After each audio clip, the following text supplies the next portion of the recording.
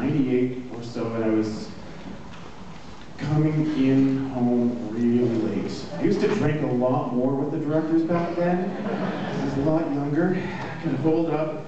But in the morning, I'd like try and sneak into the office and like, 10 o'clock, sometimes 11 o'clock, sometimes 12. And Michelle Mayhew saw me one morning and goes, "Oh, Colin, you must be going to bed when I'm waking up." Absolved. So anyways, it's been a wild week and we still have more mayhem to come. Tomorrow night we have Vampires, the nasty, ugly kind with Steakland, Xin-Xin with Steakland. And then we go back to Asia for a slice of Hong Kong action with Dante Lam's Fire of Conscience. And I guarantee you that is going to be one loud movie.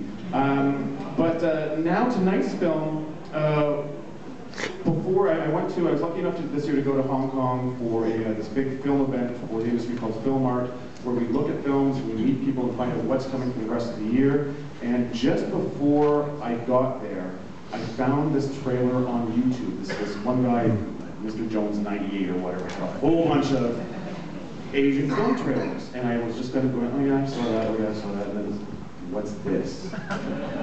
And back then it was originally called Legend of the Kitchen Knife. And so I was like, what the heck is this? And so I went to Hong Kong with a mission to find how I could see this film. Where could I get more information about this film? And then lo and behold, it turned out that the producer of the film was someone that I've met in the past. Daniel, where are you? Daniel, stand up. Oh, he's right here. That's his camera.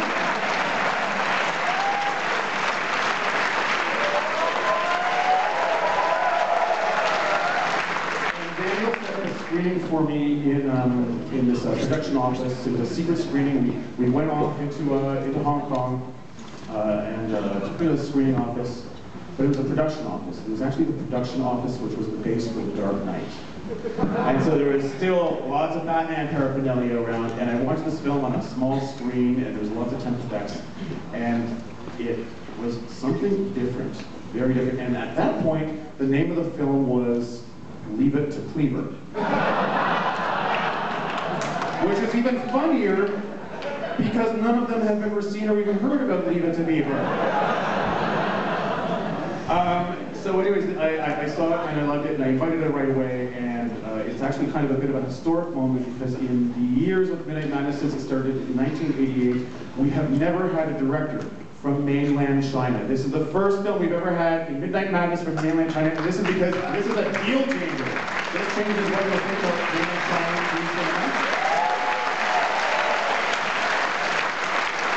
And on top of that, it's the first time we've ever had a director whose name is one word. Let me introduce you to Wuershan. Wuershan!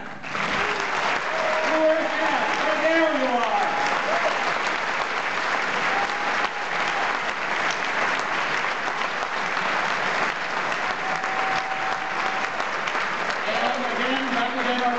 Interpreter Tina!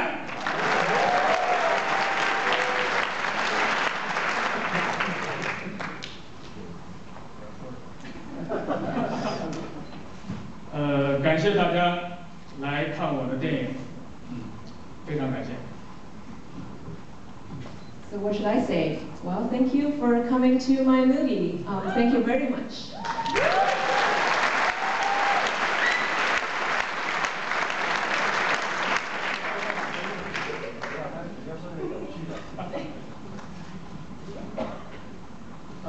开始我比较紧张，面对这么多的观众。后来昨天我特意来这个电影院看了一场电影，我发现来这看电影的人都非常的年轻，而且很有活力，所以我就不再紧张了。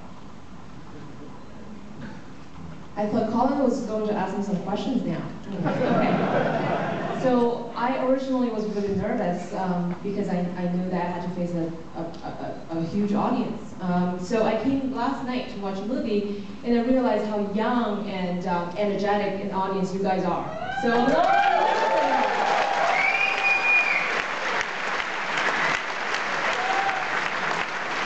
这个气氛特别像我上学的时候在学校里面放电影的感觉，我觉得很亲切。I think the atmosphere is very similar to when I was back in college. We had, screenings in college, college theater. How familiar. So yeah, it's great. I just feel like I'm right at home.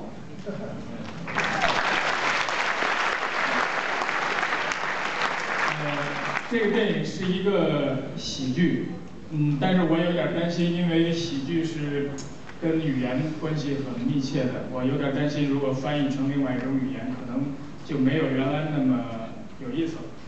但是我只是期待你们大家能够喜欢它，能被它逗笑。如果你们不笑的话，我也没什么办法。So this is a comedy. I hope you like it, but the problem is comedy, as you know, is tightly related to the language it's presented in. So I'm a little worried that some things might be lost in translation, but I hope you will find it funny. If it doesn't make you laugh, there's nothing I can do.